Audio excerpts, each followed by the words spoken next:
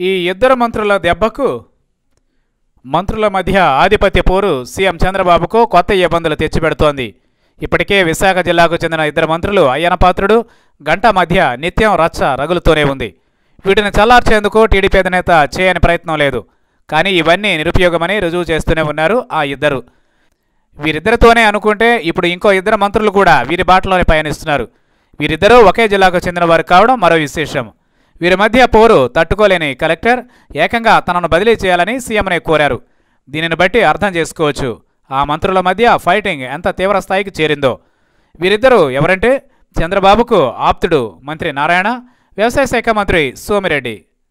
నెల్లూరు జిల్లాకు చెందిన ఈ ఇద్దరు మంత్రులు ఇప్పుడు చంద్రబాబుకు నిద్ర లేకుండా చేస్తున్నారట.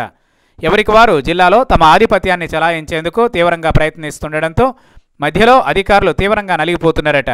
అధికారుల బదిలీలు, ఇతర వ్యవహారాలన్నీ తమ కనుసనల్లోనే జరగాలని ఎవరికి వారు ఆర్డర్లు వేస్తుండటంతో సిబ్బంది ఆందోళనకు గురవుతున్నారట. సోమిరెడ్డి మంత్రి కాకముందు నెల్లూరులో మంత్రి నారాయణ ఏకఛత్రాధిపత్యం కొనసాగించారు. అధికారులు, నాయకులను ఉరుకుల పరుగులు పెట్టించారు. అయితే సోమిరెడ్డి మంత్రి అయ్యాక నారాయణ హవా తగ్గిపోయింది.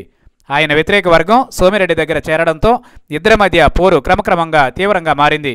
నెల్లూరు జిల్లా కలెక్టర్ ముత్యాలరాజు ప్రభుత్వం అమలు చేస్తున్న సంక్షేమ కార్యక్రమాలు మారుమూల గ్రామాలకు అందించడంలో కృషి చేశారు. అదే జిల్లాకు చెందిన మంత్రులు నారాయణ, సోమిరెడ్డిల వల్ల అధికార యంత్రాంగం ఇబ్బందులు పడుతోందని కలెక్టర్ ముత్యాలరాజు తెలుసుకున్నారు. మొన్నటి వరకు మున్సిపల్ మంత్రి నారాయణ అనేక ఇబ్బందులకు గురిచేస్తే తాజాగా సోమిరెడ్డి కూడా ఆయన బాటలోనే నడుస్తున్నారనే విమర్శలు వస్తున్నాయి. జిల్లాలో నా పెత్తనమే జరగాలి, నా ఆదేశాలను మాత్రమే పాటించాలని మంత్రులు నారాయణ, సోమిరెడ్డి పరస్పరం పోటీ పడుతూ అధికారులను ఇబ్బందులకు గురి చేస్తున్నారు. ఒక అధికారిని బదిలీ చేయాలన్నా, మరొక అధికారిని తేవాలన్నా మంత్రులిద్దరూ పట్టుబడుతున్నారట. అభివృద్ధి, సంక్షేమ కార్యక్రమాల అమలులో పోటీ పడాల్సిన మంత్రులు ఆధిపత్య పోరులో ఇలా పోటీపడి అందరినీ ఇబ్బందులకు గురి చేస్తున్నారని అటు పార్టీ నాయకులు, ఇటు అధికారులు వాపోతున్నారట. వీటి మధ్య నలిగిపోయిన కలెక్టర్ ముత్యాలరాజు ఇటీవల జరిగిన కలెక్టర్ల సమావేశంలో సీఎం చంద్రబాబును కలిసి సమస్య వివరించారట. తనను వేరే జిల్లాకు బదిలీ చేయాలని కోరారట. అంతేకాకుండా ముఖ్య అధికారిని, సీఎంఓ అధికారులను కలిసి తన బదిలీకి సహకరించాల్సిందిగా ప్రాధాయపడినట్లు తెలిసింది.